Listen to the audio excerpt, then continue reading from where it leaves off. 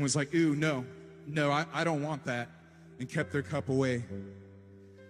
The second cup, it wasn't that they didn't like what was in the pitcher or didn't want it, but they never put their cup under the pitcher to catch what was being poured out. And then the third cup, put their cup under there and filled up to full. But that was it. Nothing pouring out, nothing more. That was all. But then I saw what looked more like one of those infinity waterfalls where the pitcher was pouring out and the cup was pouring out and the pitcher was pouring into the cup was pouring out, and it was just being brought back in, and it was being poured out even greater, and it was being poured out, brought back in, being poured out even greater. And we have a choice. Who are we going to be? Because God is pouring out. You can't deny it. Do you want what he's pouring out? Because it's him. His righteousness, his love, his glory, it's being poured out right now. But then will you pour it out? Because when he knows that you have his heart to pour out over others, to pour out over him, he'll keep on pouring and pouring even greater and even greater and even greater. So are you ready to catch it? And are you ready to pour it out? Because it is here and the opportunity is now. So we're going to go back into this, and you have the option. Just listen to God. How do I respond to this? It might be coming up to the front. It might be where you are. It might be holding out your hands. It might be bowing down. Whatever it is. And it's beyond here. Because if it just stays in here, that's not pouring out. Pouring out happens not just in these walls, but it also happens outside of here. So what does God want you to do with this? You got to ask him, and you got to receive. You got to listen. It's an open invitation to the Father's table. Everything you need is set before you. Everything that you desire is here, and it's all free. You don't have to pay a thing. If you need peace, it's here. If you need joy, it's here. If you need love, it's here. It's all here at the Father's table. Many think that you have to be invited to come, or you have to be of a certain social status or a part of a specific group to attend. But the truth is, everyone that has ever breathed air has a seat at this table. Your ticket was purchased by Jesus. For all of humanity, he paid the price. So all of our thoughts of having to be something or having to do something to be invited are a lie.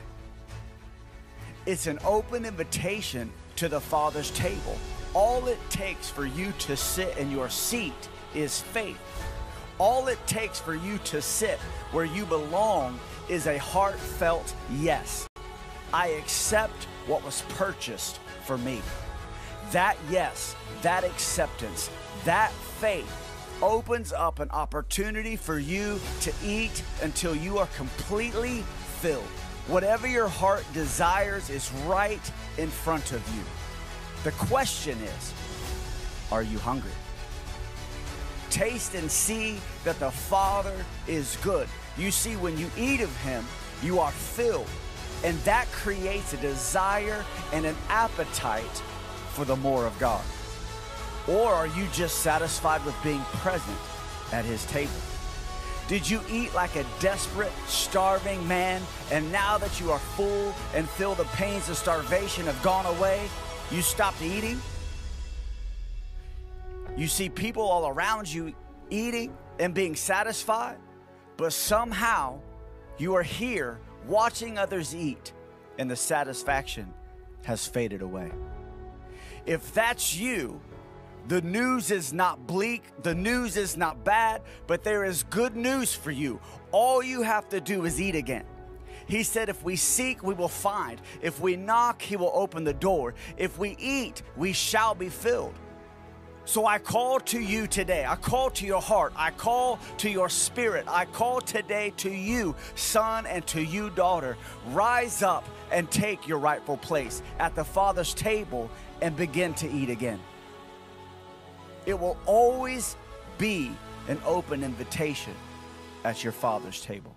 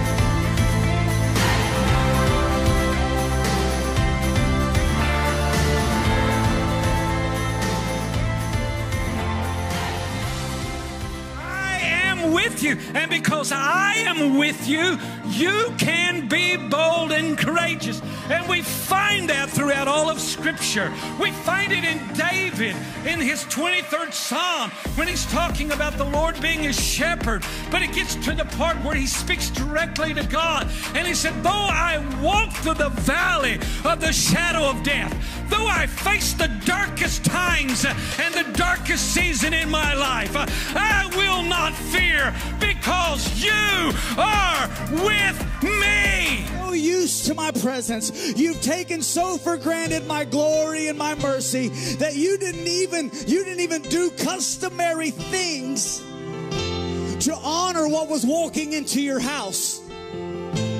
But this lady here, and I don't want to get too far ahead, but this lady here, Adam, she understood something. When she stormed through the room, it wasn't to earn anything.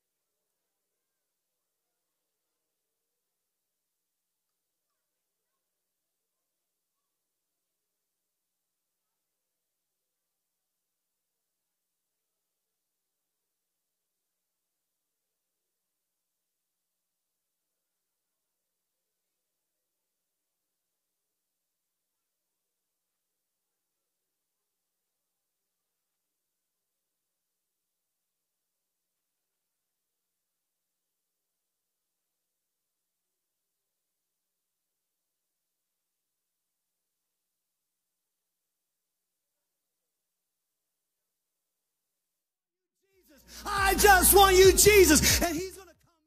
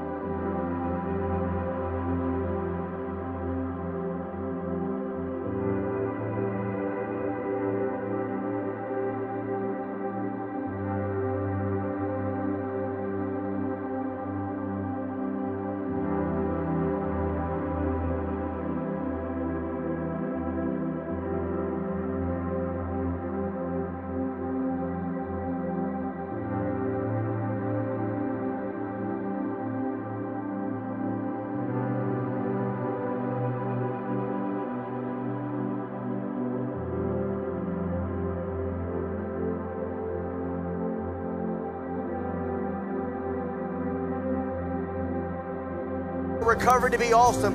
And we thank you, God, for that in the name of Jesus. Now I want you to lift your hands. Holy Spirit, we invite you into this room.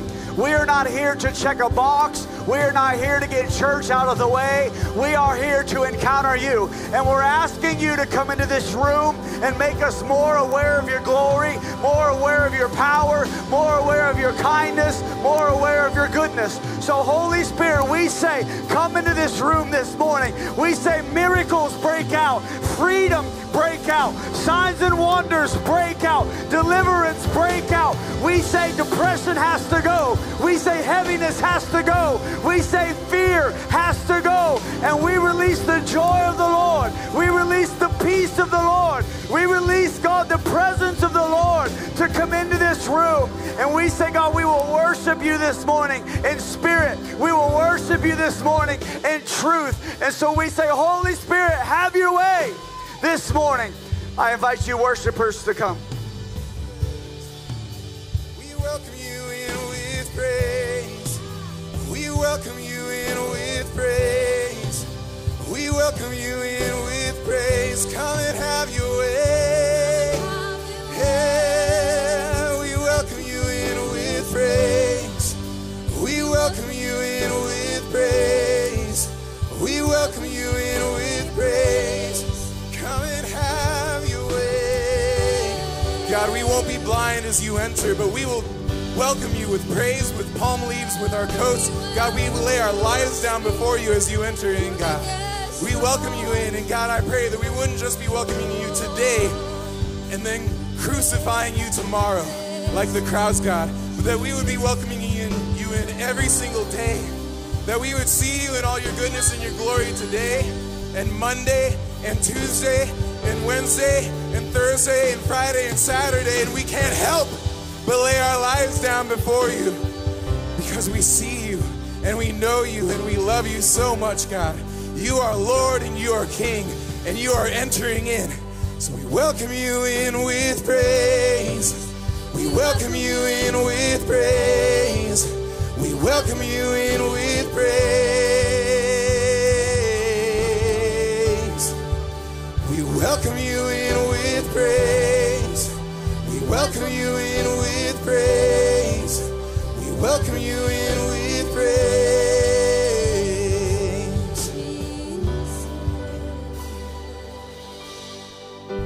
The Lord bless you and keep you, and make his face shine upon you and be gracious to you.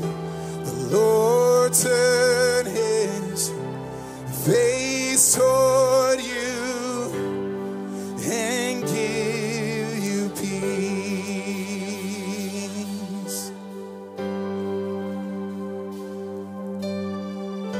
The Lord bless you and keep you, and make his face shine upon you and be gracious to you. The Lord turn his face toward you and give you peace.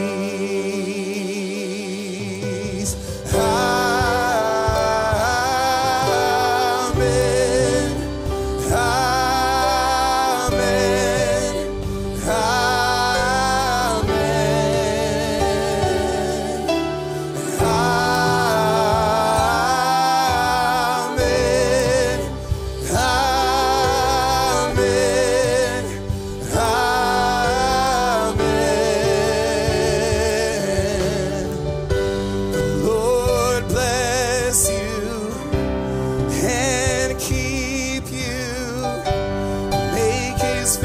Shine upon you and be gracious to you. The Lord turn his face toward you and give you peace. Amen.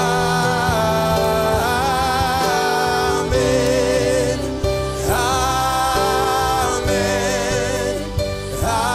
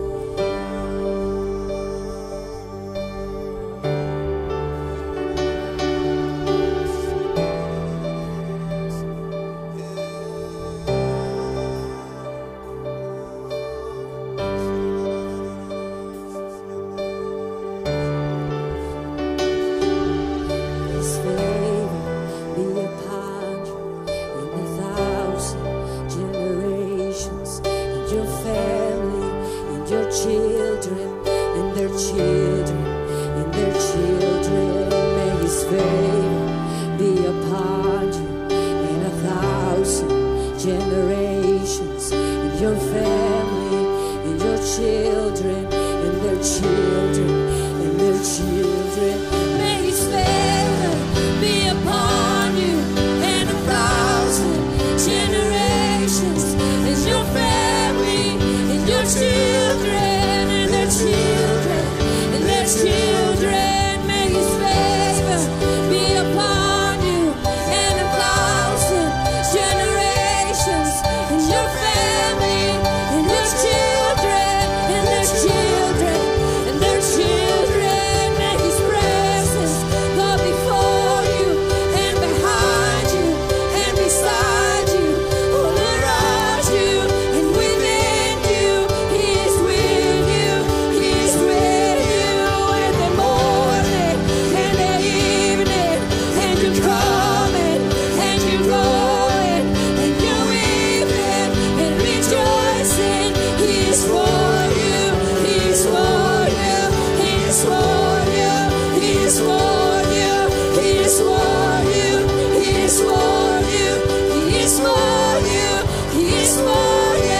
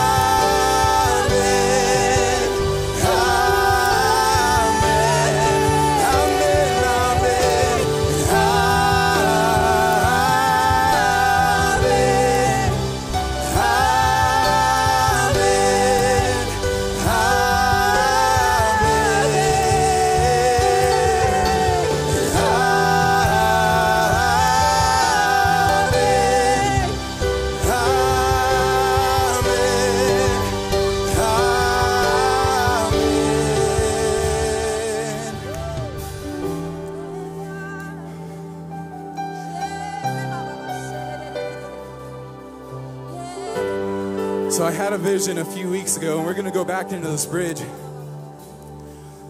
But I felt like God said it's for right now. And in this vision, I saw Jesus, and He was just sitting there.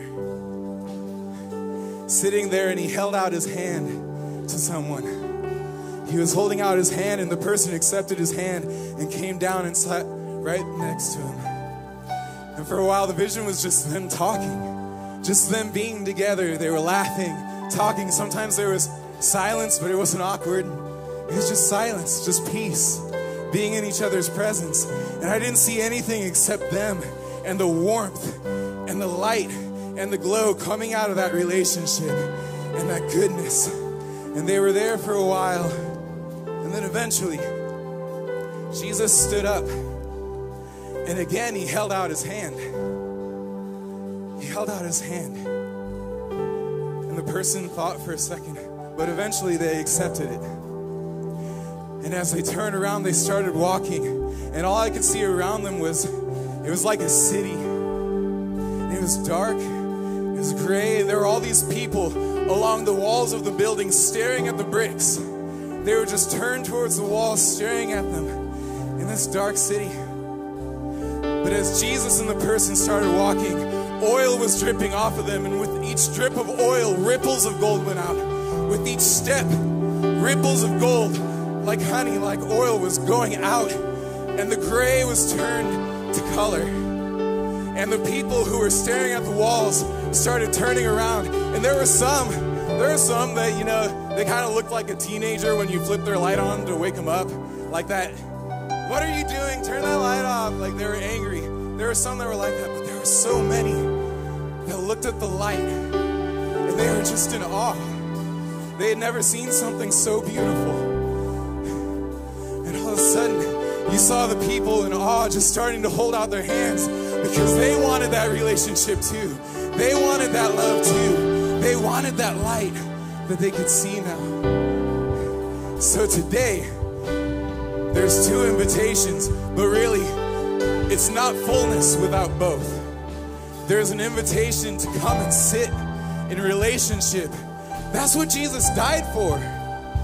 He died for that relationship, to restore the garden, to restore the walks in the cool of the evening, talking with him, laughing with him, being with him, the peace, the joy, and the light.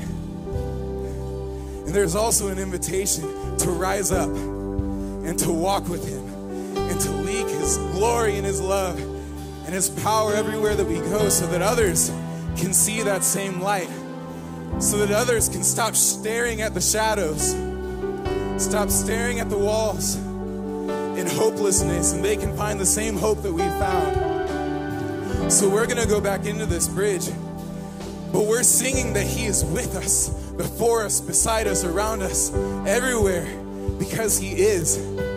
Will you accept the invitation, not just in here? Will you accept the invitation as we leave these walls to be with him and to walk with him in fullness?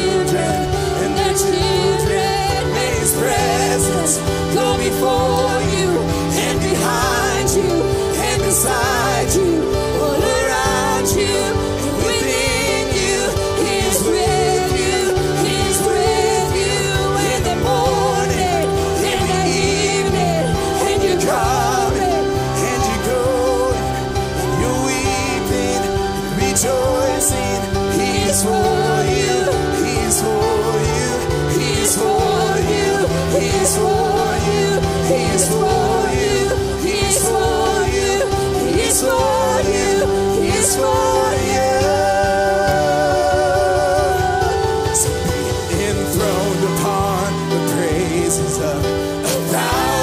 generations, you are worthy, Lord of all. And unto you the slain and risen, we lift our voice with heaven, singing worthy, Lord of all. So be enthroned upon the praises of 1,000 generations. You are worthy, Lord of all. And unto you the slain and risen, we lift our voice with heaven, singing worthy, Lord of all.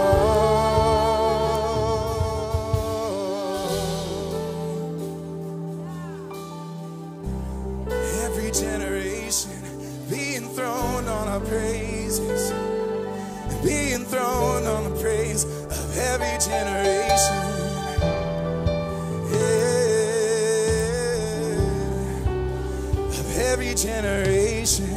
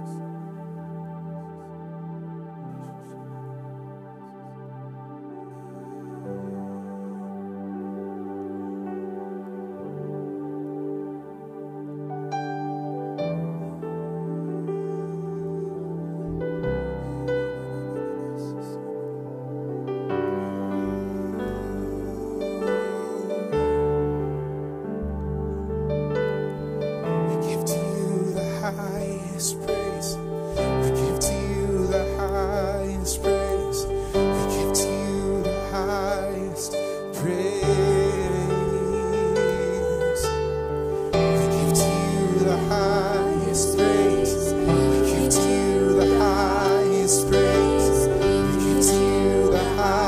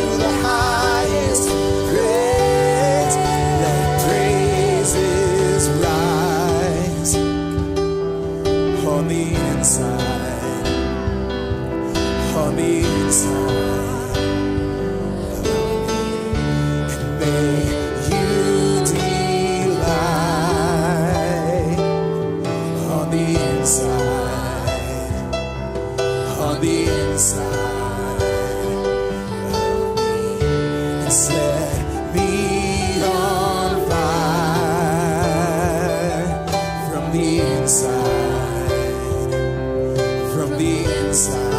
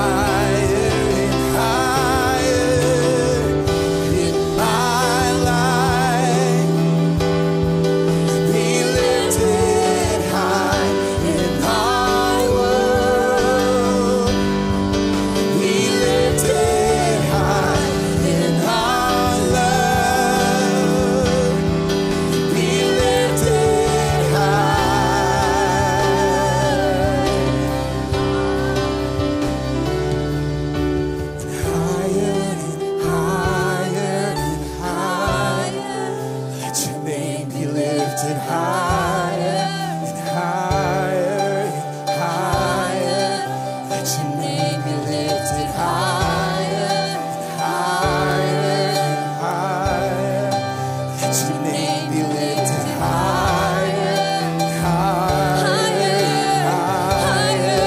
Let your name be lifted higher, higher and higher. Let your name be lifted higher, higher, higher.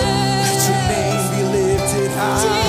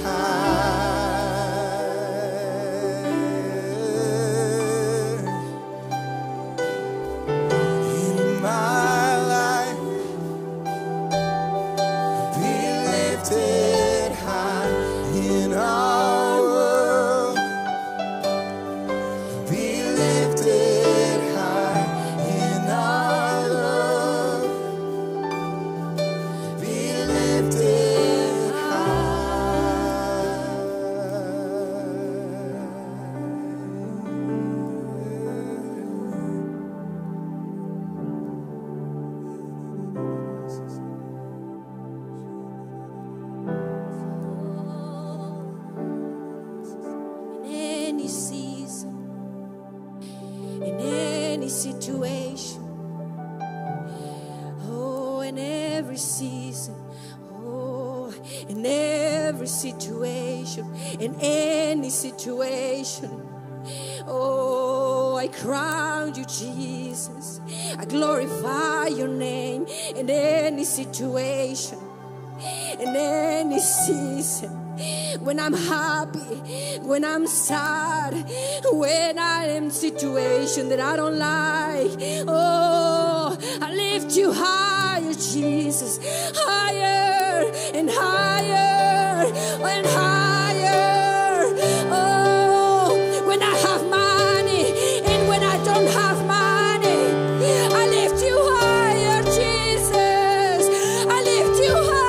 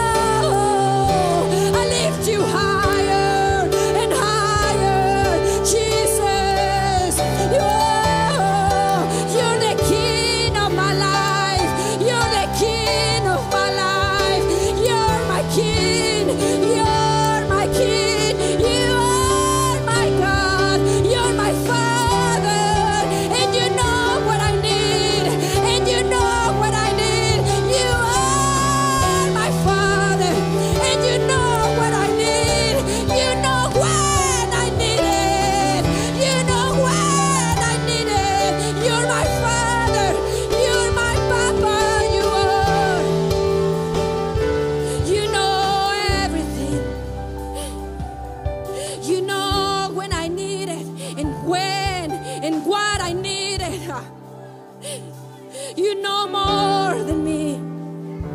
You know more than me. You know more than me. Oh, I don't know, but you know. I don't have the control, but you have my life, and you have the control of my life, Jesus. And I lift you higher and higher and higher, Jesus. Higher, higher, and higher, and higher. I lift you higher and higher. Oh, 'cause you love me so much. You love me first. Oh, I lift you higher.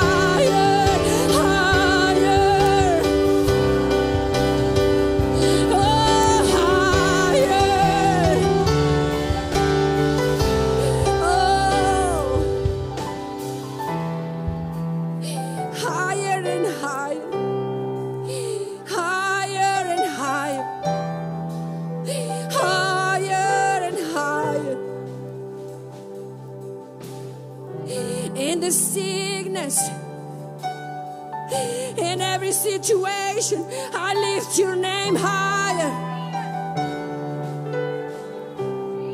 'Cause you're the king of my life.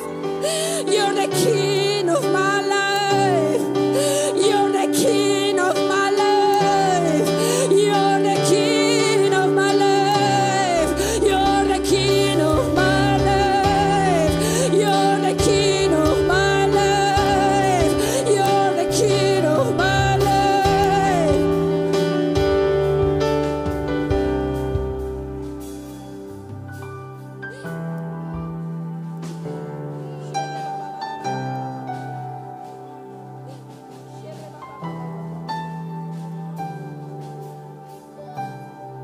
Eres el rey de mi vida, eres el rey de mi vida, eres el rey de mi vida. Tú eres el rey de mi vida, eres el rey de mi vida, eres el rey de mi vida. Eres mi padre, eres mi amado, eres el rey de mi vida, eres el rey de mi vida, eres el rey de mi vida, eres mi amigo, eres mi fiel amigo, eres el rey de mi vida. You are the king of my life, you are the king of my life.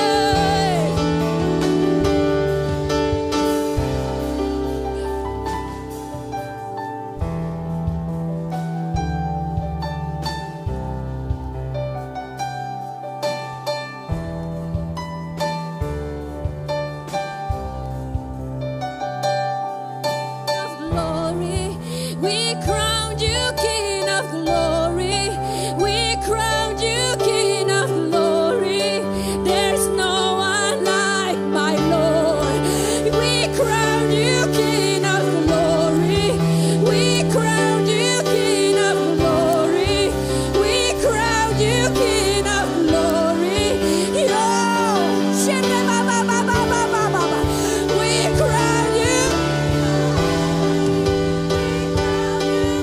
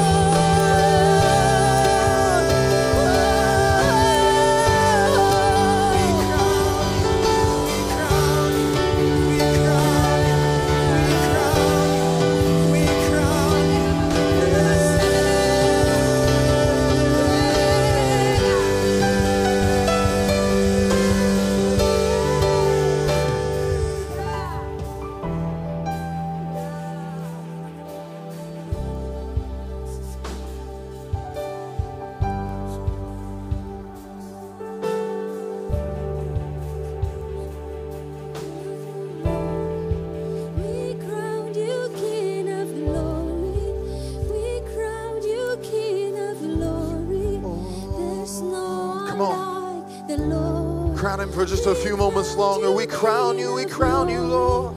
We crown you, King of glory. We crown you, King of glory. There's no one like the Lord. Just a moment before we go back into this, before we move on, this prophetic word that went out, just in case you're in the room and you're a visitor and you go, what the heck just happened? There was a message in tongues, and the prophetic message that came from that word, the interpretation was, I'm leading you, follow me. And alongside of that prophetic word, some of you in this darkest moment, some of you may be in that position that Chris was talking about in the vision, that all you see in front of you is gray and dark, and you're like, how in the world could God be involved in this at all? And some of you are feeling like he's leaving you. But the prophetic word that went out says, I'm leading you. He's not leaving you. He's leading you. And what is taking place this morning, what needs to take place in you, if that's you this morning, is that you need to grab a hold of the word of the Lord. You see, when a prophetic word goes out, when a message in tongue goes out, we don't just hear and go, that was good. Some of you need to grab it and you go, Lord, I recognize that you're leading me. And I just put down the thought that you're leaving me, and I agree that you are leading me. And some of you in this room need to make this step of obedience and to follow Jesus. So the vision that Chris had said, Jesus has got his hand reached out. Some of you are sitting in what looks like gross darkness. You're sitting in a place where it looks like God's nowhere around, and the prophetic word that went out says, I love you, and I'm leading you. Will you trust me? Will you take my hand? You know what I think about when I heard that vision, when I hear that word go out? I think of the movie Aladdin. I know I'm weird, but I remember in the movie Aladdin when Aladdin is getting on the carpet, right? He gets up on the carpet, and here's Princess Jasmine on her balcony, and he's standing in midair on a carpet that shouldn't fly. Hello. He shouldn't be able to do what he's doing. But here's Aladdin, and he reaches out to Jasmine. He said, do you trust me? And Jasmine has to, at that moment, make a decision. Does he leave me, or does he lead me?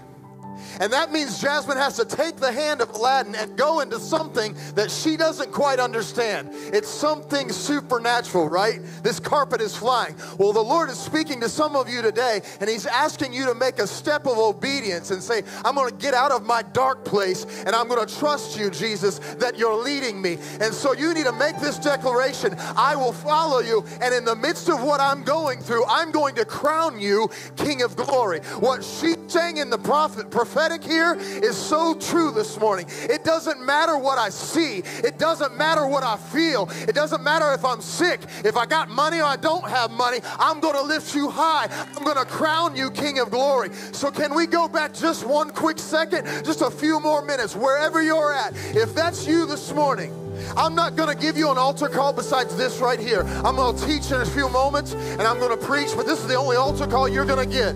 If you came in today and you go, my life is dark, all I see is darkness, I'm asking you, no, I'm not asking you, the Holy Spirit is asking you this morning, will you trust me? Will you take my hand, and will you make a step? So if that's you this morning, I'm asking you to do something. Step out of where you're at and make a physical step forward and say, Jesus, I trust you to lead me. And in that moment, crown him King of Glory. Come on, one more time for a few moments. Let's sing. Hey. So I'll crown you King of Glory. I'll crown you King of Glory. I'll crown you King of Glory. There's no one like the Lord. So I'll crown you King of Glory. I'll crown you King of Glory. I'll crown you King of Glory. There's no one like the Lord. So I'll crown you King of Glory. I'll crown you King of Glory. I'll crown you King of Glory. There's no one.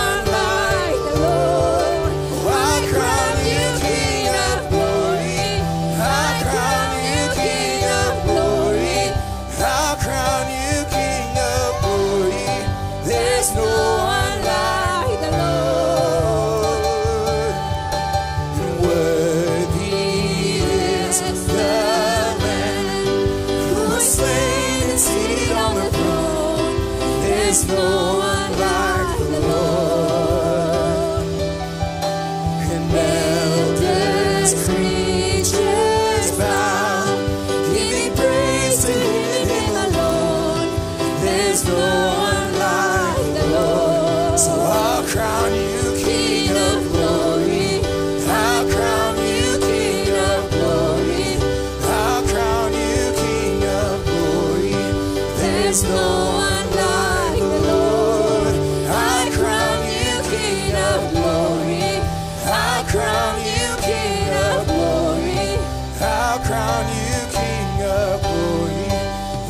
There's no one like the Lord. I'll trust you, King of glory. I'll trust you, King of glory. With my life, Lord. Come on, sing. I'll trust you, King of glory. And I'll trust you, King of glory. Oh, I trust you. I'll trust you, King of glory. There's no one like. Do you mean it? I trust you, King of glory. I trust you, Lord. Even when I don't understand. I trust you, King of glory. In faith, I trust you, Lord. There's no one like the Lord. One more time, I trust you. Glory, I trust you, King of glory. Trust you, King of glory. There's no one like the Lord. I trust you because you're good. I trust you because you're faithful. I trust you because you've never let me down. Never, never, never let me down. No, no, no, no, no. You've been so good. You've been so faithful. So I trust you, King of glory. And I'll crown you, King of glory. There's no one like the Lord. I'll crown you King of glory. I'll crown you King of glory. I'll crown you King of glory. There's no one like. Come on, I trust you. I trust you, King of. Implicitly, I trust you. In faith, I trust you, King of glory. There's no one like. Come on. Every hand lifted up just right now. Lord, we thank you, Jesus. We thank you for speaking to us this morning. Lord, I am so grateful that we serve a God who is alive, that he is a living, breathing God. Jesus, you are living, breathing here this morning. You didn't have to speak, but you did. You're speaking. You didn't have to move, and you didn't have to grace us with your presence, but you have. You come in here, Lord. And it is our privilege, it is our honor to crown you King of glory.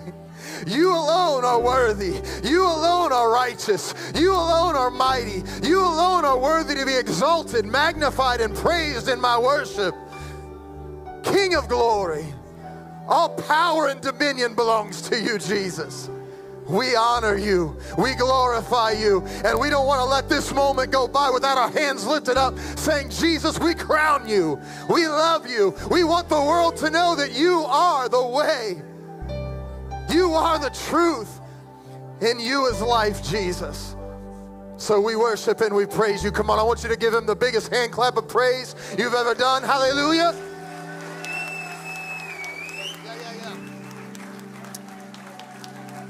Yeah. Come on, he's worthy, he's worthy.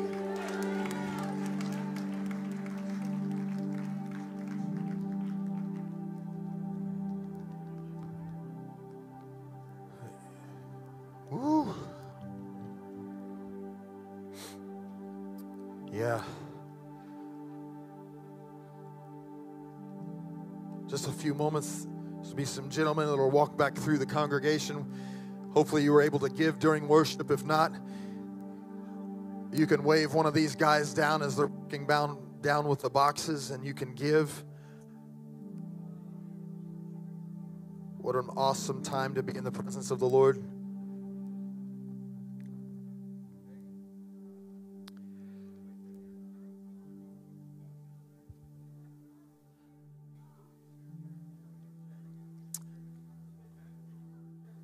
Jay, can you grab this one? Just wave one of them down if you need to give on your way back through. Pastor Todd was going to not walk through, but he's walking through now. If you give Pastor Todd a good hand, he's pulling double duty this morning. We're a little thin this morning. We've got people gone on spring break. Pastor Gary is down in Indianapolis with Jovan and Sophia right now during their surgery. And so Pastor Mike is is still traversing the state of Florida. We bless him. Glad that he can get away. And he is grateful that he can leave and not have to wonder what's going on at the church. How many knows we're not a one-man show here? Well, I take that back. We are. But it's all about Jesus. It's not about any one of us. So, yeah, we are a skeleton crew in a couple different places today. So thank you if you're serving in areas that you normally wouldn't. I appreciate that. And Brennan, I'm not going to make you stay. Man, I know what it is like right there. You can feel the favor of the Lord over that, don't you? Give our worship team a good hand. They do a great job.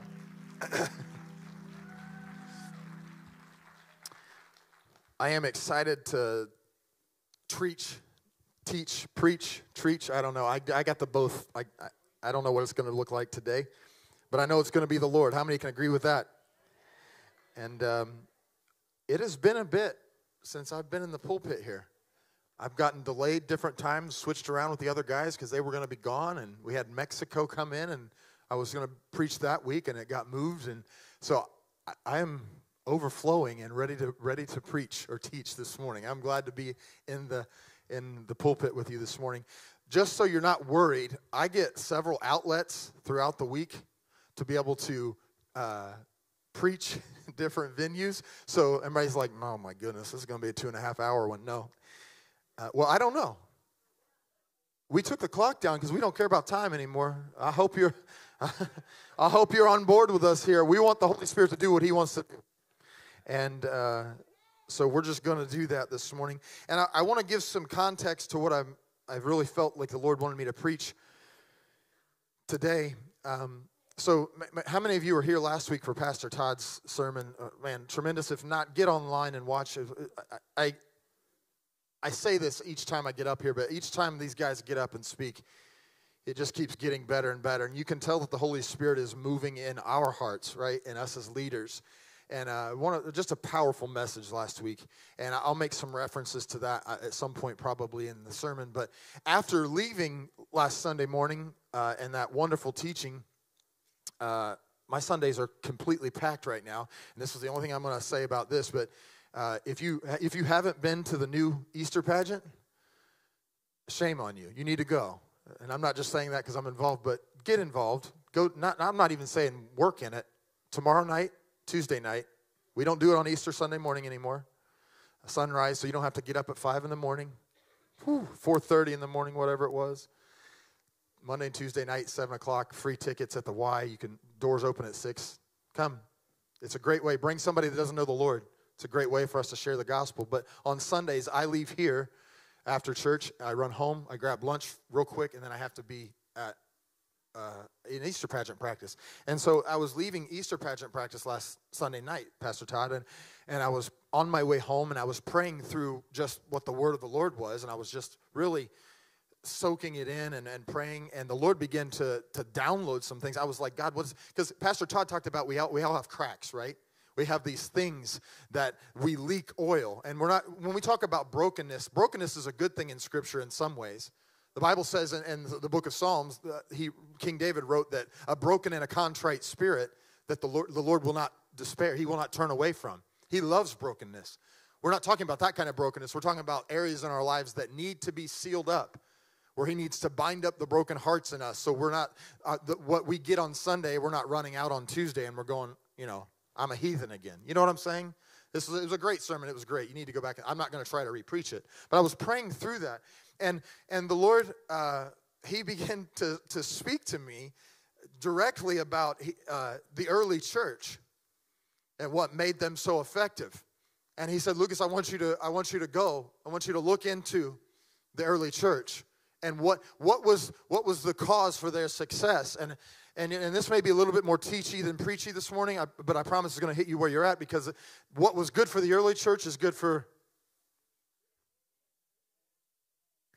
We shouldn't be any different than it was in the book of Acts. Hello, somebody. So what was good for the early church is good for us. Look at your neighbor and say, it's good for you. So I was praying through that, and I'm like, God, what does this have to do with where Pastor Todd was preaching, and one, I kind of felt reprimanded. You don't have to worry about that. It's the Holy Spirit.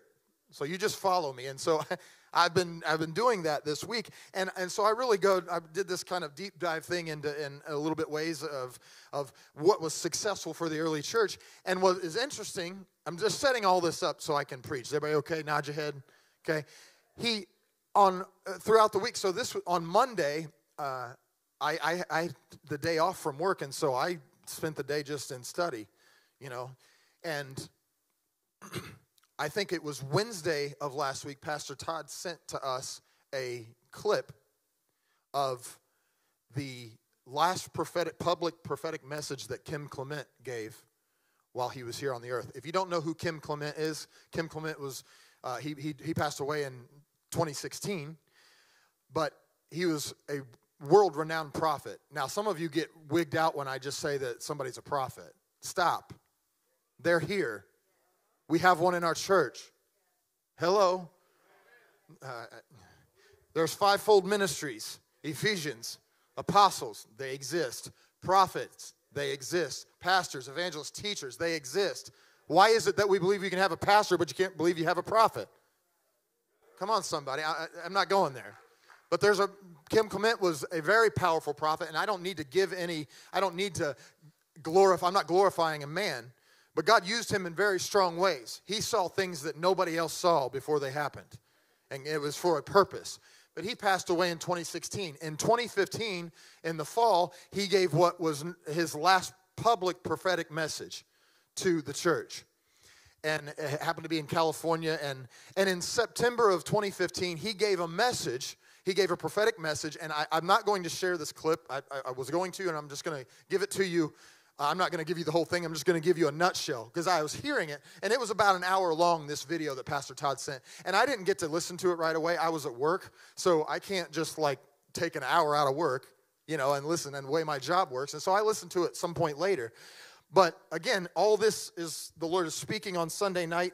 All day Sunday he's speaking to me about the early church. And then Kim Clement in this prophecy in 2015, so unbelievable, almost 9 years ago this September, he gives this word. He said, there are many churches that are being crucified between two thieves.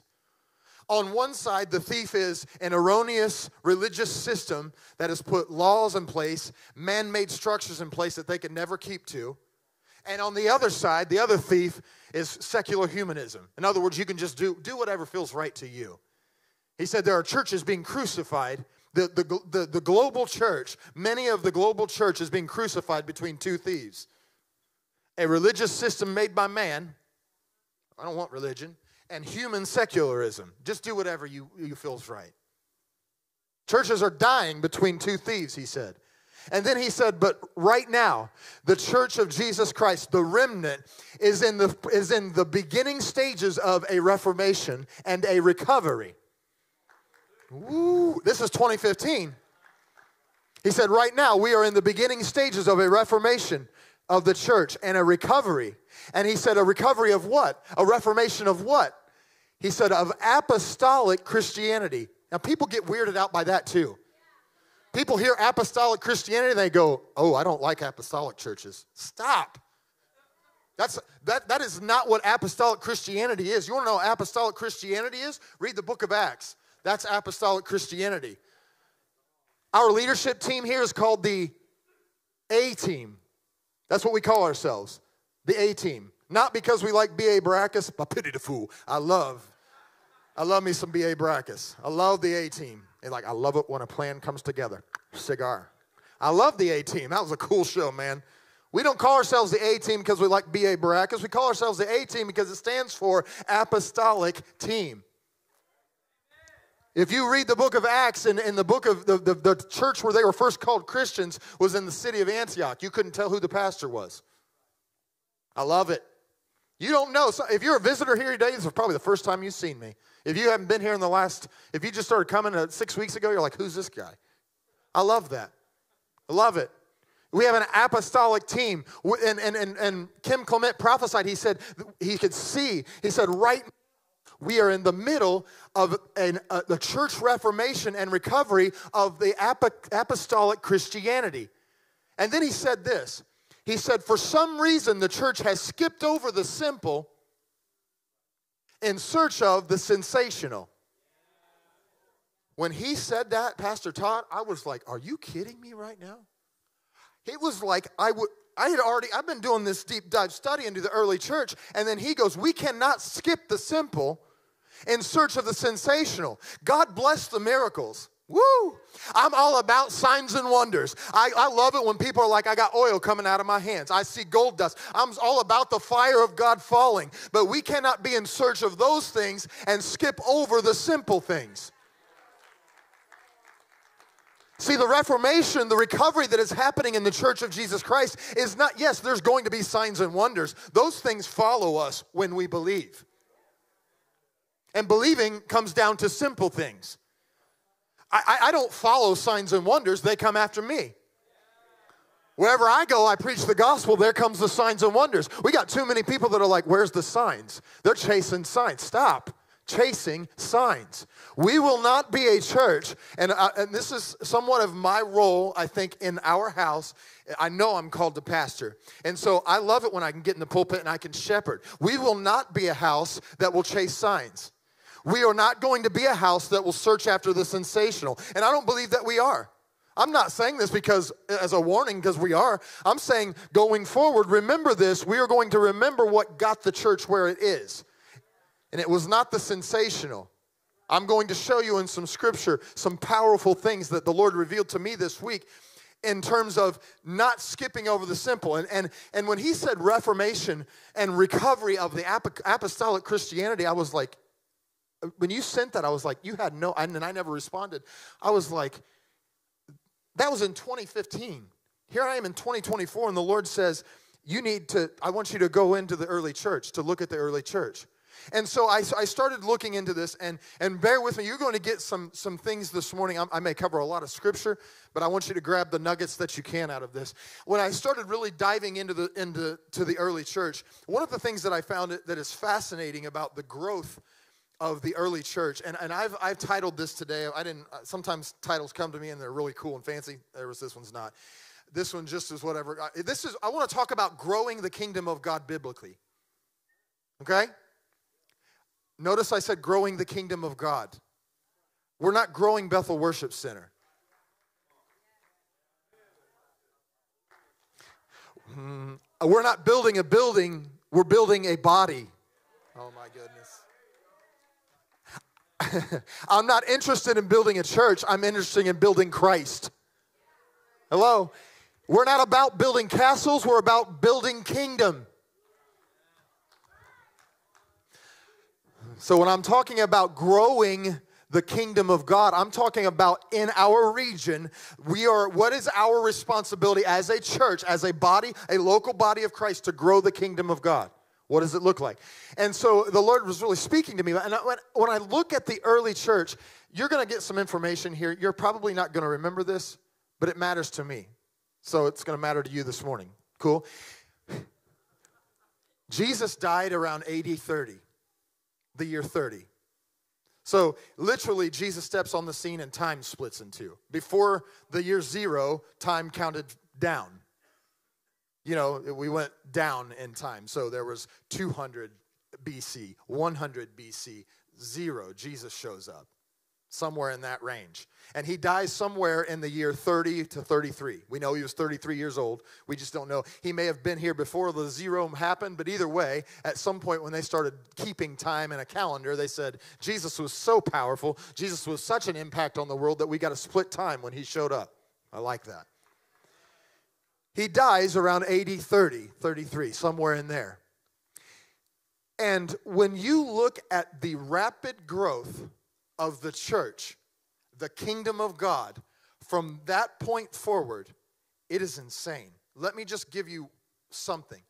So I was reading, again, sometimes I read a lot of stuff. Tertullian was a Christian author who lived in the late 2nd century. Now, some of you get hard. Does everybody know what century we're in right now? Most of you are like, we're in the 21st century. That jacks with some of you because it's 2024. But we're in the 21st because from 0 to 100, was the first century, okay? You go, what in the world? I have never been at Bethel Worship Center and had this kind of sermon. Hang with me. 0 to 100 was the first century. From 100 to 200 was considered the second century. Tertullian was a Christian author who wrote and lived in the second century, and he wrote this around the year 180 AD. So 150 years after Christ died, from 30 to 180, and Tertullian is writing. He lives in a Roman province, and Tertullian writes, "We are but of yesterday." In other words, it was just almost like yesterday that we came on the scene. We are but of yesterday, and we've already filled your schools. In a sense, I won't say everything he said because he won't make sense to you. We've already filled your schools. We've already filled your government. We've already filled your theaters. We've already filled your workplaces. The only places that we've left to you are your temples. In other words, in 150 years, Christianity was that widespread that it was overcoming the Roman government. Now get this, in the 4th century, in the year 313 AD, so another 130 years, comes on the scene the Roman Emperor Constantine, who is a faithful follower of Christ. And he makes it Roman law that Christianity is now the official state religion. Some of you are going, big deal. Oh, it's a real big deal. Because when Jesus died and the church was birthed, the Roman government was hanging Christians on poles and lighting them on fire for parties. The Roman government was persecuting Christians at an insane rate. They were feeding them to lions. Christians were dying every single day all over the Roman government. And just in a few short years, and you say, that's not a few short years. A couple hundred years, yes, it is. It's a blink of an eye, right? It doesn't take long to go 200 years. In a couple generations, all of a sudden the church has consumed the world enough that the Roman government, the Roman Caesar is like, you know what? The official state religion now is Christianity. We're going to worship Jesus. Somebody, I'm going to tell you what. In the world would cause the church to grow at such an amazing rate. And how does that apply to me today? Because I'm going to be honest with you, when I look at culture today, it doesn't feel like the church is as dominant as it was then. And I'm praying, now mind you, all this is I'm praying through what Pastor Todd was preaching. He said, Lucas, look at the early church. And so let me give you just 5 real quick things that the Lord spoke to me about. Why is it that there was such rapid growth of Christianity in the early church? And what are these principles? Number 1, the empowerment of the Holy Spirit. Oh, my goodness. Can I just take a few moments, because I'm in the middle of teaching a supernatural church class. There's my plug for that. If you haven't taken it, you need to take it in the fall. You need to know what you believe. You need to know what we believe.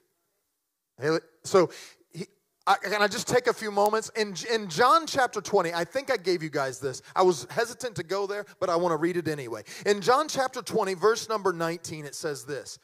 Now, let me give you context to where we are starting here. Jesus has been crucified, and then he has been raised. This is Sunday night. He just got up Sunday morning. The first people to get to the tomb, it happened on Sunday morning. And the Bible says in verse number 19 of John chapter 20, I don't know if you guys got that or not. If not, you can hang with me.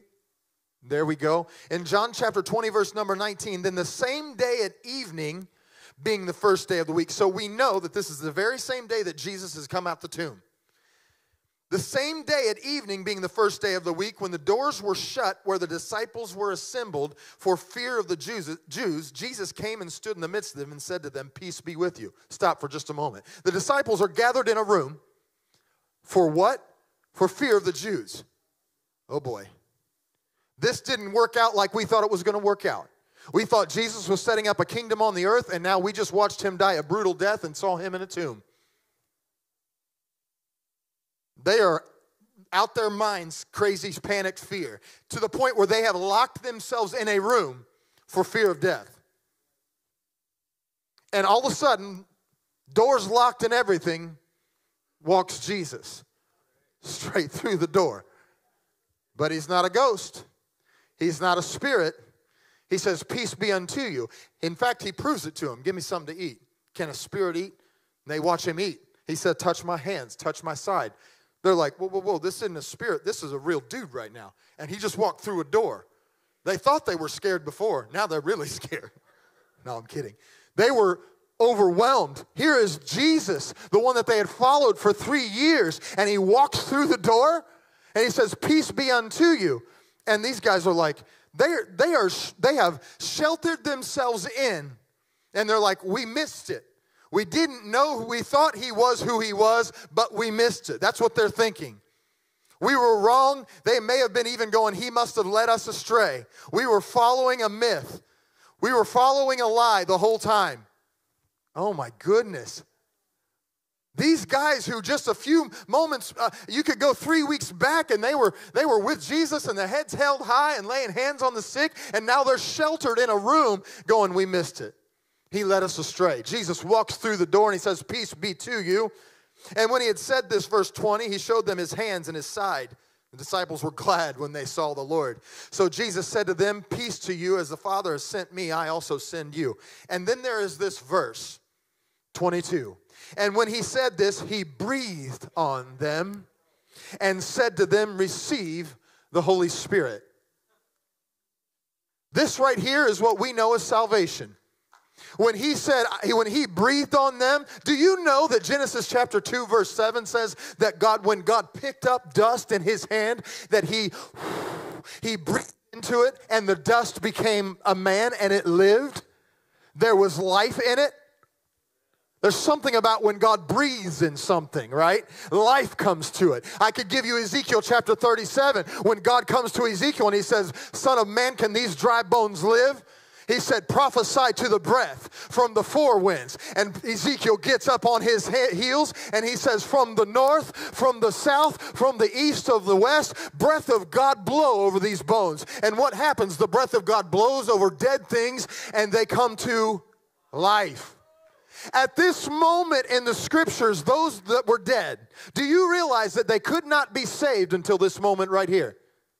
What we know as salvation could not take place until Jesus died on a cross. And he says, receive the Holy Spirit. And at that moment, they are made new. And they were spiritually dead before, and now they are spiritually alive. Come on, somebody. Now, we can get excited about that, and I thank God for salvation. If you're in the room, that's why we don't believe at all that you have to speak in tongues to be saved. I'm going to get there in just a second. When you get saved and you surrender your life to Jesus, you get all the Holy Spirit you need right there. I've said it this way 100 times. We have all the Holy Spirit we need. We have all of the Holy Spirit. He just doesn't have all of us.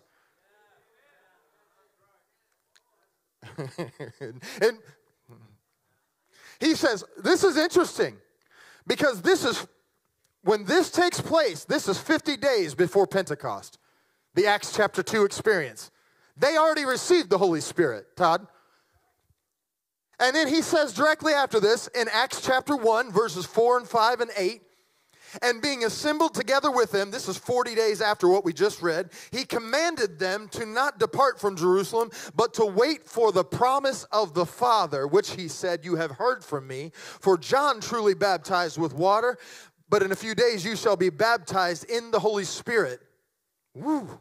And then verse 8, you shall receive power when the Holy Spirit comes upon you, and you will be my witnesses to the ends of the earth, to Judea, to Samaria, to the ends of the earth.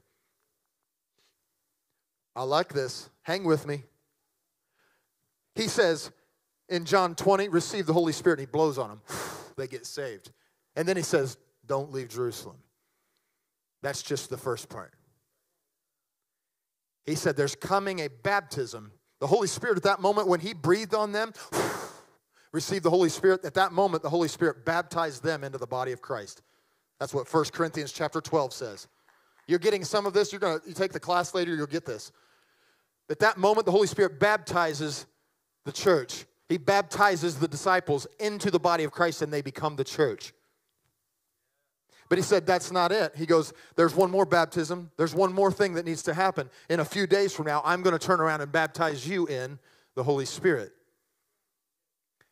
You guys know the rest of the story. Acts chapter 2, they're gathered in an upper room. And when they're gathered in that upper room in one mind and one accord, the Bible says that a mighty wind blew through the room, called the Holy Ghost.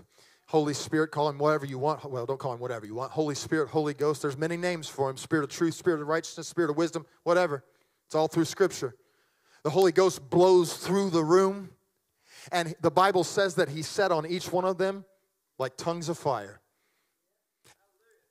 Now listen, he doesn't say in Acts chapter 1 verse 8, when the Holy Ghost comes upon you, you're going to speak in tongues, you're going to prophesy, all those things were going to happen. What does he say? He says, when the Holy Spirit comes upon you, you shall receive power. All of a sudden, in an upper room in Jerusalem where they had waited for 10 days, 120 of them. It started as 500. 380 of them said, day 7, some of them were like, I'm out. Day 8, they're like, man, I'm hungry. Day 9, they're like, I got things to do. But the 120 that stayed in an upper room, sweaty, hot, sticky, probably going, you know what, I'm just about sick of Peter right now. Matthew's like, oh my goodness, I can't do this any longer. And they're gathered, but they're in one mind and they're one accord. We're going to stay because Jesus said to stay. There's something else for us. We're saved. We know it. We know that he's the Messiah now because we've got this confirmation on us that he is the one true God. But we're going to stay. And on that 10th day, waiting in an upper room, here comes the Holy Spirit. And they begin to speak in new languages. What am I saying? When they walked out of that upper room, they began to preach in the streets. These are the same men that I just read to you just 50 days earlier were locked up in a room saying there's no way we can do anything. We've missed it. He's lied to us. We followed a myth, and if we go outside, they're going to kill us. To now they're in the streets of Jerusalem preaching about the Messiah and saying Jesus is the way and you crucified him. Here's these dudes. What is going on here? I'm going to tell you one of the first things. The reason why the church grew so rapidly is because there was a boldness, there was a power that came over the church and the power of the Holy Spirit to do what Jesus did while he was here. And that is still true for us today. I hope somebody else from other churches reads this or sees this sermon. Listen, we cannot give up on the power of the Holy Ghost. We will never reach this city. We will never grow the kingdom of God in this region without the power of the Holy Ghost empowering us to do something. And I'm not just talking about tongues. I love the little meme that's going around, or it's been going around for a while now. I don't do Facebook. Sorry, I don't do social media. I cannot stand it. And I'm not knocking you if you do. There are some good things with it. But I did see something, it's probably been months ago, on Facebook where it said the Holy Ghost don't come upon you just to make you speak in tongues. He also comes upon you to forgive. He also comes upon you to repent. He also comes upon you to treat your neighbor like you yourself and to love like Jesus loved. We need the Holy Ghost empowerment to grow this church and to grow the kingdom of God. Nothing has changed from 2,000 years ago when the church was birthed. Jesus said, wait in Jerusalem. Why did they have to wait? Because he said, you cannot do and you cannot build my kingdom if the Holy Ghost doesn't empower you. And I'm tired of churches getting ashamed, and I'm tired of churches backing away and shying away from the truth of the Holy Ghost. I need him every day.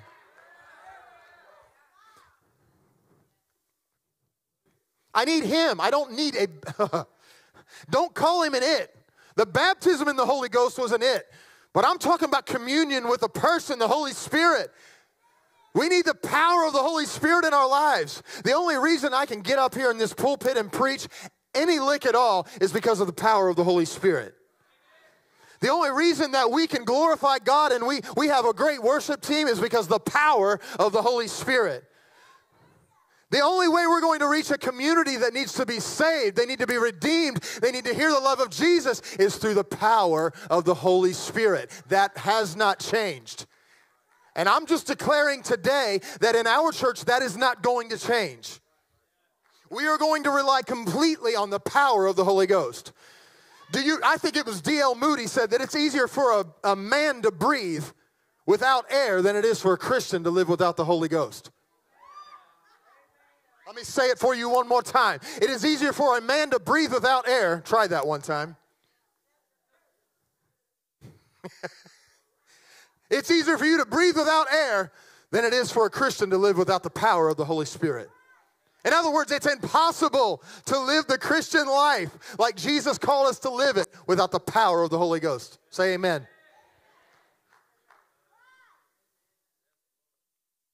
What caused the rapid growth of Christianity in the early church? The empowerment of the Holy Ghost, Holy Spirit.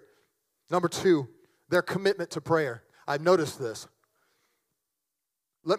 Can I just read you? I didn't give you guys this. Can I just read you a few verses? Let me say this. In the book of Acts, prayer is mentioned 30 times, I believe. Almost 30, maybe 29 times. More than any other book in the New Testament. There's 28 chapters in the book of Acts. You can't go one chapter without reading about prayer.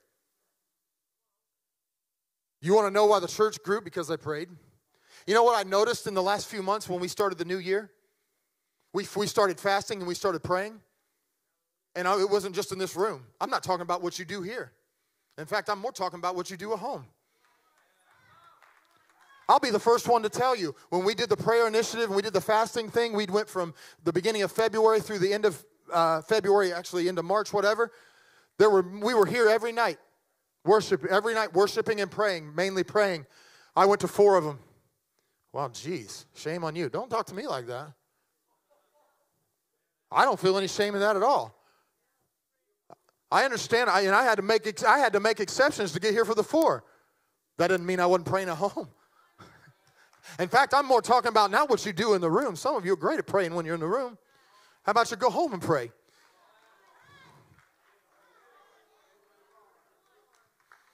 Acts chapter 1, verse 14, all these with one accord were devoting themselves to prayer.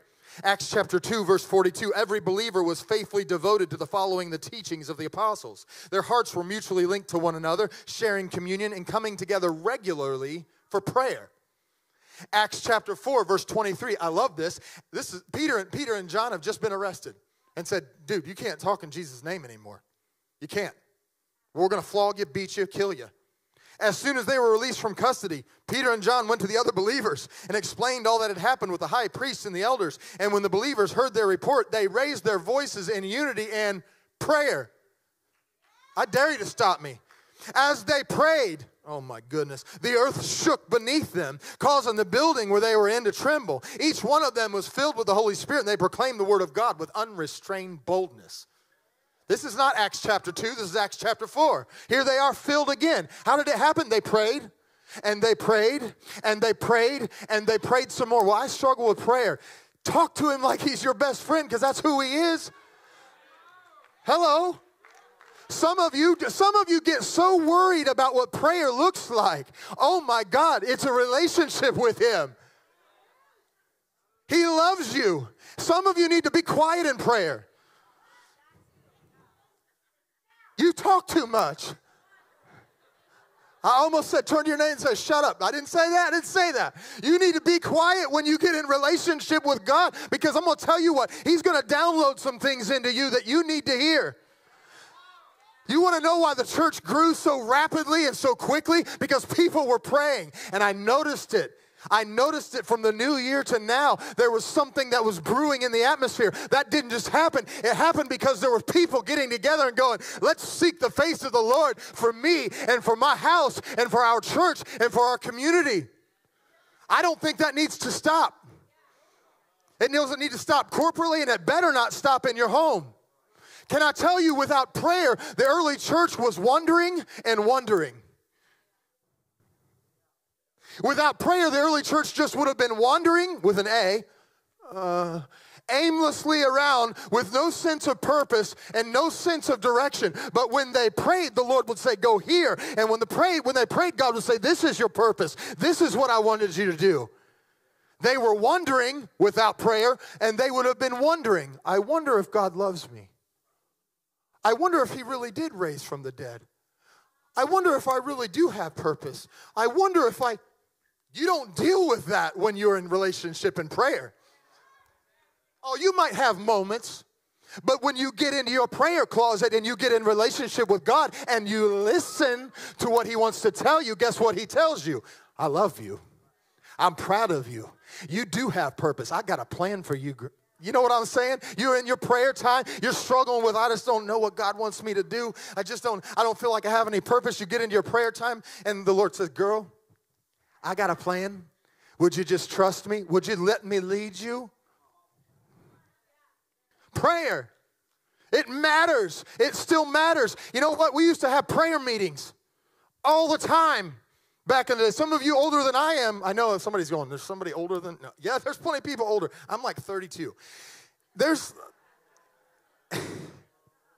plus a few. There's some of you older than I am. You remember this all-night prayer meetings. I'm not saying we need to go back to that, but I do think prayer needs to be one of the initiatives that we continue to do. Because it's prayer that the Lord downloads what we need, where we're going, and he gives us instruction. Our apostolic team doesn't take it lightly. We are prayerful about, God, where do you want us to lead this body? What do we need to do to reach people for the kingdom of God? Well, we can't get those instructions without prayer. They had a commitment to prayer. And they stuck to that commitment. The third reason that the church grew so quickly is, I will say, lifestyles of humility and compassion. You know what rubs me the wrong way quicker than anything? When I see somebody that is a believer, that claims Jesus, and they're so arrogant and prideful, it makes me sick. Oh, man, it rubs me the wrong way. Because that's not who I see in Jesus at all. If anybody had a reason to be prideful, Jesus did. He's a king. He created the people that he was around. And yet he said, of any among you, Jesus said this in Mark chapter 10. He said, you know, guys, he said how the rulers of this world, they lord their power over the people underneath them.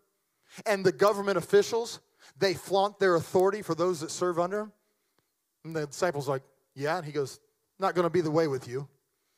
You decide to be a leader. And if you want to be a leader, you're going to humble yourself, and you're going to be a servant first. If you want to be first, you better learn to serve everybody else first. And then he said, because even the Son of Man came not to be served, but to serve others and give his life as a ransom for many. That's what it looked like to be Jesus. The reason why it was so attractive to people, the early church was so attractive, is because they lived lifestyles of humility and compassion. Do you know that in Roman times, which is exactly when the church was birthed, Rome was the prevailing government. Roman, all their gods, everything, how they saw people was very, very barbaric.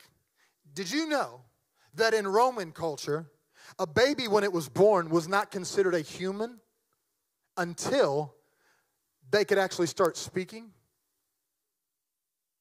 And so what would happen is when a baby was born, especially little girls, they would lay that baby at the feet of the father. If the father wanted it, he would pick it up, and it would be allowed into the home. If he didn't want it, he left it there. They would put the baby outside of the home and hope somebody took it. Sound like America? There better be a stark difference between the culture that we live in and how we treat children. I'm telling you, how we treat one another. The Roman culture, the Jewish culture, valued women little, sometimes less than an animal. What made the early church different is because they believed that every child was called by God because God had formed them in their mother's womb. And they valued the life of the child. That was unique. And all these people in the cities and all these people in these Roman provinces were like, wait a minute. That church, that group of they didn't even know that it needed to be a church, that it was even called a church. That group of people that meets, they treat children differently. That group of people that meets, they treat women differently. Do you realize that the first people to find out that Jesus rose from the dead were women? Do you realize the first evangelist in Scripture was a woman? Oh, and I got some feminists in the room that are like, yes, girl power. I'm not talking about feminism. I'm talking about Jesus valued every single person. And it wasn't that I'm not going to give value over a man over a woman. Every single one of us, women, you can do things that I cannot do. You will love in ways that I cannot love. And men, we are called to do things that women can't do. There is nothing wrong with that. I happen to work with a female every single week, every single day. There are certain things that she cannot do physically that I can. That doesn't make her less than me. Hello, somebody. And in that time, the Romans were going, yeah, women, you just need to stay to the side. While the church was going, no, you have value. Women were prophesying. Do you realize that out of the 120 that were in the upper room, a good portion of them were women? They received the same Holy Spirit, the same baptism in the Holy Spirit as the men did. Hello? This lifestyle of humility and compassion, people saw that the church cared for one another. Can I read you a passage of Scripture? In Acts chapter 4, verse 32, all the believers were in one mind and heart. Selfishness was not a part of their own community, for they shared everything they had with one another. Some who owned houses or land sold them and brought the proceeds before the apostles to distribute to those without. Not a single person among them was needy. Do you realize that the church, they cared for one another? They genuinely cared. Listen, if somebody's got an issue in the house, we want to know about it so the body can come alongside you and care for you. That's what family does. Now, I will say this because I've already preached it just a few months ago, that we cannot know if you don't share what you're going through. Some of you are like, well, the Holy Spirit will reveal it to him. Maybe he won't. Maybe he's waiting on you to tell somebody that you're going through something so there's going to be a grace for you to go through it. We're the body. We want to be able to help. We want to care for one another. And not just, the church didn't just care for one another. It'd be easy to care for the people that you loved and care for the people that are in the family. But the church, all of a sudden, they started seeing, you know what, they're actually reaching out to the disenfranchised. They're actually loving the ones that nobody would love. They're actually reaching down and touching lepers. They're actually reaching out to beggars, and they're saying, hey, silver and gold have I none, but such as I have. Wow, that's unique. That's countercultural. Because the ones that were less than, they got forgotten. But the church, Jesus said, you're not going to forget the ones forgotten. You're not going to forget the outcasts. You're going to love them. What made it so rapid, what made it grow so rapidly is people went, they're different from the culture that they're living in. There's a lifestyle of humility, a lifestyle of compassion. 4, I got 2 more. What caused the rapid growth of the church, the kingdom of God in the early 1st and 2nd century? Fearless devotion. The same men that were locked in rooms, afraid to die, all of a sudden were like, I don't even really care if I die. Wow. If you get a chance sometime, get the Passion Translation, read Stephen's address to the Sanhedrin and Pharisees and the religious ones in Acts chapter 7. He's not an apostle. You know what Stephen has done? Stephen was just a guy that waited on tables. He served food to the ones who didn't have food. He worked in, if you will, he worked at the mission. He worked at the place where people would come that didn't have a meal. And Stephen served them. And all of a sudden, the Holy Spirit comes upon him in Acts chapter 7. He gets up outside of that mission, and he starts preaching. He said, I know I just serve food, but I got something on the inside of me. And he starts preaching, and man, he goes after it. It's good. I bet if I read it here today, it would probably cause some uneasy feelings. I'm not going to read it because it's a long sermon. He preaches, and the Bible says that the religious people got so angry and filled with rage that they gnashed their teeth at him. And the Bible says they pounced on him, and they drug him out the city, grabbed stones, and started stoning him. And he's like, that's cool, man. The Bible says he looked up into heaven, and he saw Jesus standing at the right hand of the Father. Jesus is normally seated. But when one of his ones is being persecuted and is about to come home, Jesus stands up. He says, come on home, Stephen. And Stephen said he looked up. The Bible says Stephen looked up, and he saw Jesus standing at the right hand of the Father. He said, don't hold them against them, Lord. I'm coming home, but don't hold this sin against them. He wasn't afraid to die. I could keep going. James, the brother of John, the sons of thunder, was beheaded. We find it in Acts chapter 10. The church is scared, and they've arrested Peter. Peter's next on the list. But Jesus is like, now Peter ain't done yet. And the church, guess what the church did? It's a great story. Peter's laying in prison, and an angel hits him on the side. Get up. It's time to go. He was guarded by 16 soldiers, the Bible says. The Bible says he walked by the first two, and then he walked by the second two by two, until he walked all the way out the city gates. The door opened automatically, the Bible said. The gate opened right in front of him, and he was like, he thought he was dreaming. He gets all the way outside the city gates, and all of a sudden the angel leaves him, and he goes, what? He goes, oh man, this ain't a dream. This was real. And so he goes to the house church where they're meeting. And they're actually in prayer meeting praying for Peter to be released. And he goes over to the door and he says, and a girl named Rose comes to the door. And Rose is so excited because she hears Peter's name. Peter's outside saying, hey, let me in. And Rose is so excited that it's Peter that she doesn't even open the door. Rose runs back to the prayer meeting. She says, guys, you're not going to believe it. Peter's outside the door. The thing that we've been praying for, the Lord has heard us, and he's knocking at the door. And the church is so full of faith that they're like, Rose, stop. It's probably just his spirit. And she's like, I know, I mean it. He's out there. And I'm like, Rose, that would be impossible. He's guarded by 16 guards. He's going to be killed tomorrow. And Rose is probably thinking, why are we praying then? And she's there to appease her. They go to the door. And when they open the door, there's Peter in the flesh. He doesn't die for several more years. The Lord brought Peter out of prison because people pray. But here's the thing. Peter wasn't afraid to die. Peter's like, if this is it, I could tell you the stories of every single one of the apostles, how they died, except John. They tried to kill John multiple times, but just couldn't get it done because John had to receive a revelation on an island of Patmos. Every single one of these guys gave their lives for the gospel of Jesus Christ. The same men that were hiding in a room. Why? Because they were fearlessly devoted to the point that martyrdom didn't matter. Because you can kill the body, but you can't kill the soul. And they knew something. Paul talked about it like this. To be absent from the body is to be present for the Lord. To live is Christ, but to die is gain. Come on, somebody. And you're going, Pastor Lucas. You're surely not going to go to this point in your sermon. You're like, if somebody walked in right now with a gun and they put a gun to your head, what would you do? I'm not going to do that. Because I used to hate that when I was a kid. I'm like, oh my gosh, I don't know. I was like, I got cold steel to my head. I mean, I would hope. I pray we never have to go through that. What's my point? I'm saying we are in a season, we are in a culture right now where there is going to be intense persecution. I'm not saying this to scare you, but I'm saying this that you got to decide right now, who are you devoted to?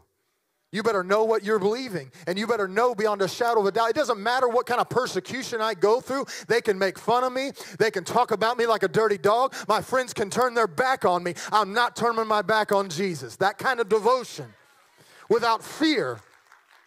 And when the people outside the church saw a church like that, it's one thing.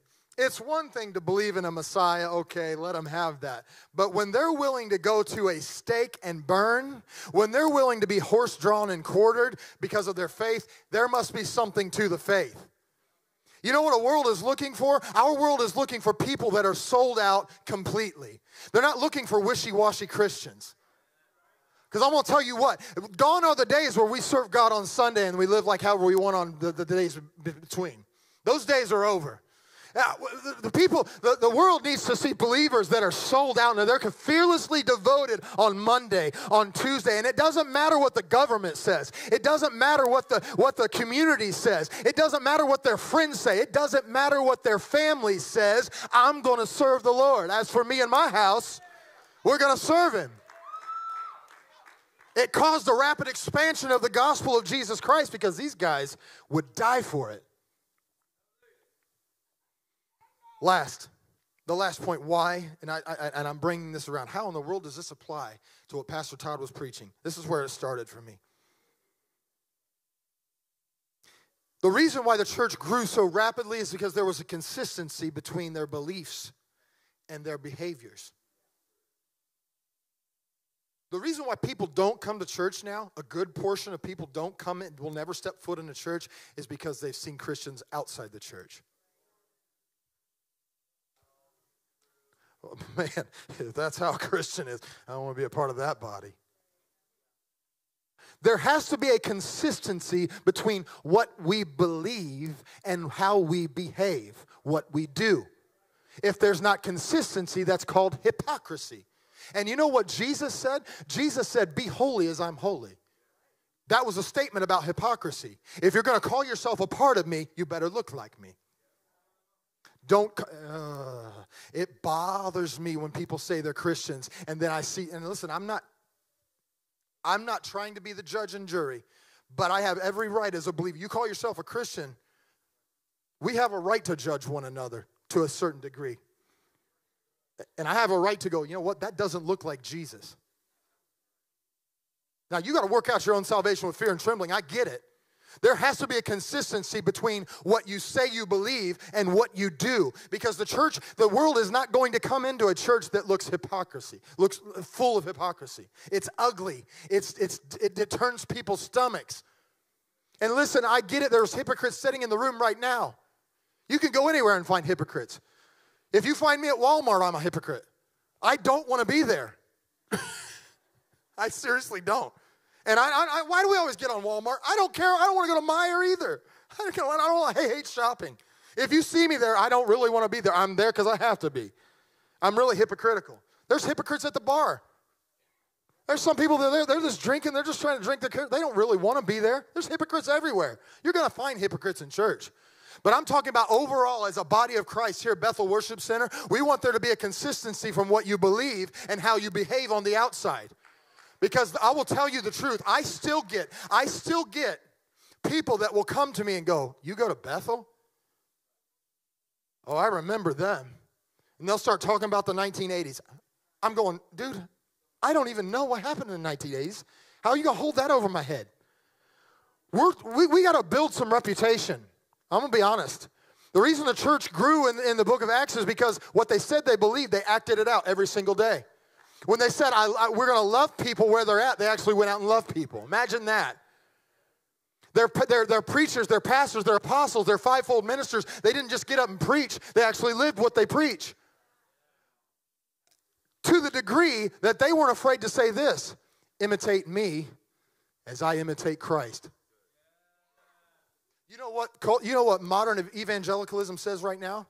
Don't look at me, look to Jesus. And it's this false humility. And they're like, oh no, glorify Jesus. No, the reason why a lot of churches, a lot of church people, a lot of Christians are saying, don't look at me, look at him, is because if you really scrutinize their life, you'd find that they're not living according to what they're preaching.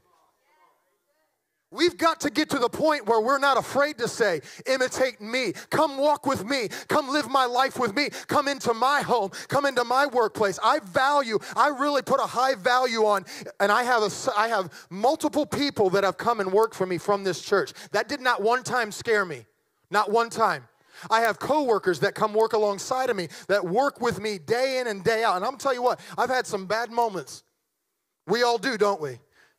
I'm not afraid to allow them to come work beside me because I know that who I am now, right now, is exactly who I am on Monday. That's who I am. That should be the way we are. And if there's not a consistency between what we're saying and what we're doing, we're turning people away from the gospel. But the early church didn't have that problem. They say, you come imitate me. Paul said, imitate me, 1 Corinthians 11. Imitate me as I imitate Christ. That's a lot of confidence. And some people go, well, that's pretty arrogant. We're not supposed to be following you, Paul. Paul wasn't saying I'm the Savior.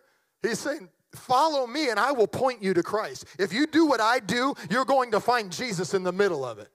It's not an arrogant statement. He's not calling himself the Messiah. He's saying, I am confident that if you do what I am doing, you will find yourself growing in Christ.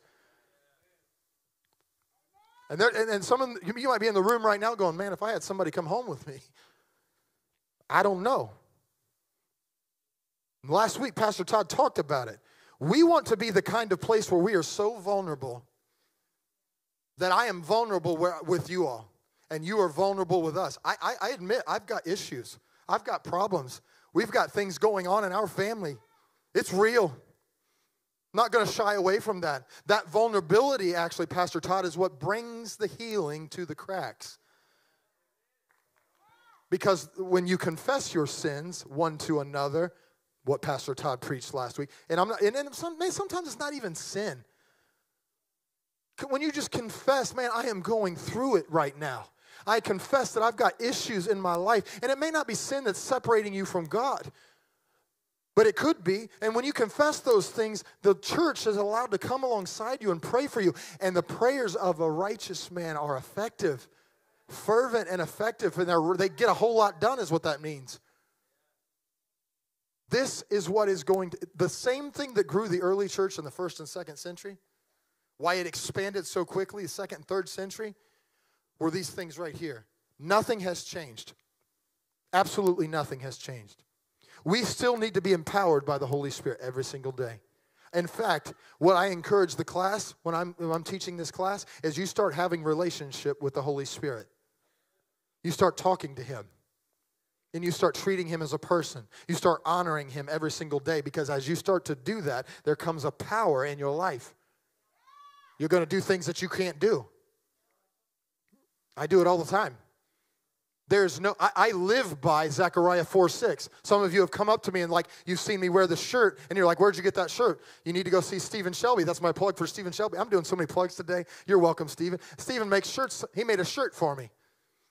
For a while back, I preached a message about the 2 trees in Zechariah, and I called it Endless Supply. On the front of my shirt, it says Endless Supply, Zechariah 4:6. I'm connected to 2 olive trees. I am the candelabra. And Zechariah 4:6 says, not by might.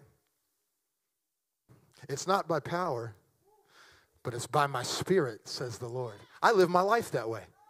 The only way I can do anything, the only way I have power to even get through a day is because the power of the Holy Spirit. We still need to be empowered by the Holy Spirit. How are we going to grow the kingdom of God in this region? Commitment to prayer. Why don't you do this? Why don't you look at your own life and go, how can I commit more to prayer? In your own personal time. It may look like coming here on Tuesday night. We have Tuesday night prayer. We have a Thursday night supernatural service. We have Saturday. We have opportunity for you to connect with the body in prayer. But what does it look like if you actually carve time out of your day, every single day, to pray? And I'm not just like, oh God, I'm really going through it today. I'm talking about relationship with Him, where you glorify Him, and then you sit and go, Holy Spirit, what do you want to say to me right now? What would it look like to be committed to prayer like that? How would it change our region if the churches in this region made a commitment to prayer again? We can't forsake that. I'm preaching to you today. We cannot forsake the commitment to prayer. We have to remember that a lifestyle of humility and compassion people into the kingdom of God. When they see your humility and they see how much you love them, I'm not walking around because I've got a chip on my shoulder and I've got bitterness. I'm walking around in humility, like Jesus walked around. It's going to draw people in. How devoted are you? Are you? And this is a tough question. Are you willing to go through hell serving Jesus? Because I'm gonna lay it out for you. It's quick. It's true. You know what 2 Timothy says? 2 Timothy says, if all who desire to live godly in Christ Jesus will endure persecution. Now, listen, we may not go before a government. I pray we never have to. We might not ever be before a firing squad. But one way or the other, we are going to face persecution. Are you fearlessly devoted? Are you devoted are you fair weather? Well, when it's nice, it's good to be a Christian. But boy, when the storms start raging, I just am nowhere to be found. It needs to be the other way around. No, it actually needs to be that way all the time. When you got storms in your life, this is where you need to be. When you got storms going on in your life, you need to be in relationship with Jesus. And then ask yourself as I'm preaching today, is there really a consistency between what I say and what I do, what I believe and what I behave? Because, and I'll end with this and we'll pray and we can go home. Paul made it really clear in 1 Corinthians. He said, you can speak in tongues all you want. You can give to the poor all you want. You can give your clothes to those that are needy all you want. You can give your body to be burned. You can die for the cause. But if you don't do it in love, you're a noisy gong. You know what? If you read that in Greek, when you read that passage, it says you're annoying. Wow. People see through it. People see through your actions, and they see who you really are.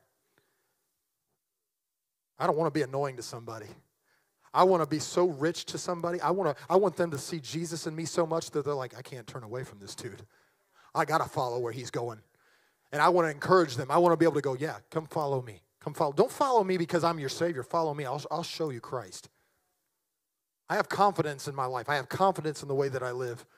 This is going to transform our region. Stand with me. I want to pray over us. Different service. Praise God for them. We're following the Holy Spirit. Jesus, I thank you. I thank you for every family in this church. And for those that are in this church that they're here, they might have stumbled into here, don't even know why they're here. Thank you that you brought them here. I pray that, Lord, you would take this word. It is ministered to me this week. I thank you that, Lord, there is a reformation that's happening in the church.